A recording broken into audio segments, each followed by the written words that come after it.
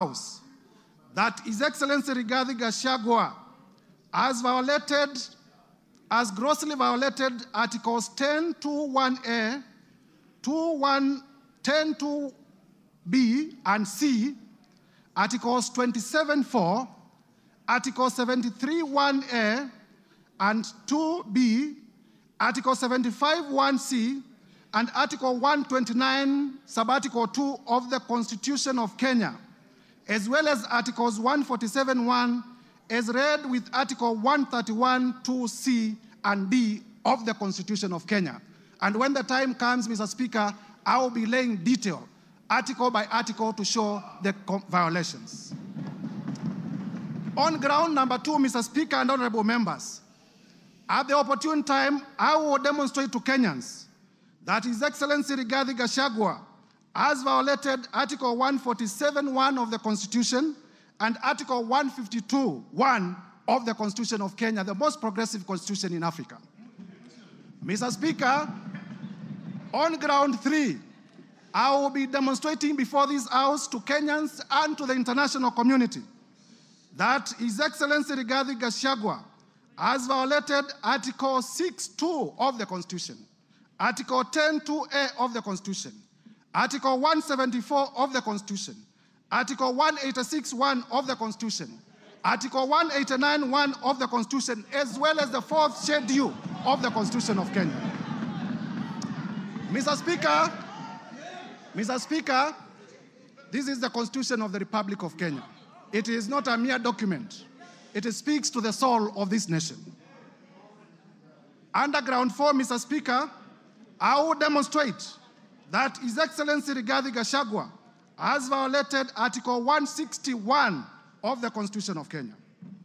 I will further demonstrate under ground 5 that His Excellency Rigathi Gachagua, the Deputy President, the current Deputy President of the Republic of Kenya, has grossly violated Article 3(1) as read together with Article 148(5)(a) of the Constitution.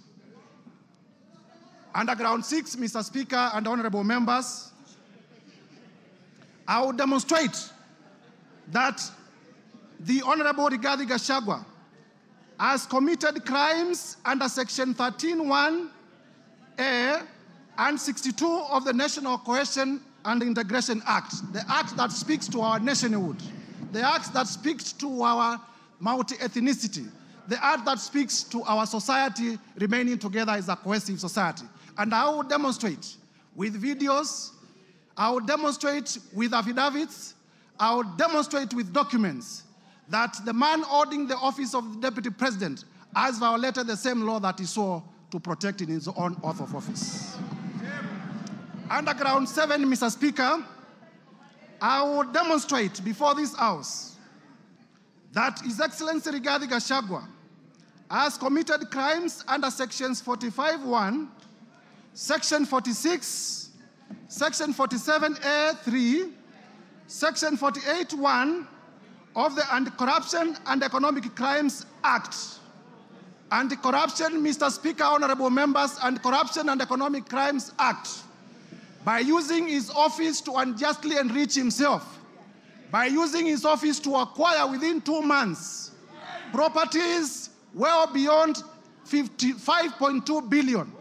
And Mr. Speaker, I will demonstrate before this House that during the presidential debate, if I may be listened to, Mr. Speaker, that during the presidential debate, His Excellency Rigathi Gachagua did declare that he was worth 800 million.